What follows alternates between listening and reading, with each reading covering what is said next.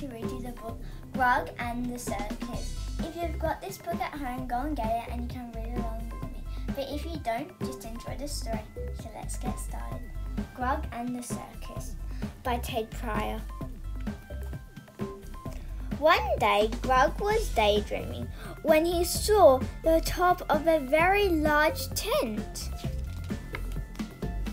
It was a circus. Grug peered inside and watched some performers practicing. This gave Grug an idea. He hurried home to start his own circus down by the creek, Grug's Bush Circus. He tied a rope to a tree and swung on it. Splash! He built a large boat out of sticks and rolled down the hill.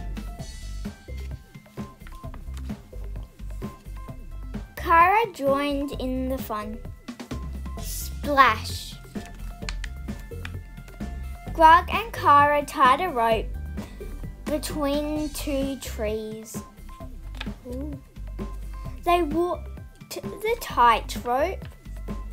Another splash! Grug put on his circus hat and drum. Kara performed tricks. They marched through the forest performing for all their friends.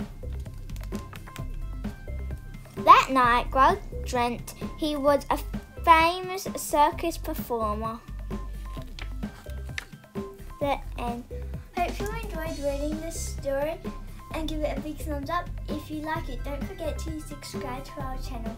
Bye, see you next time.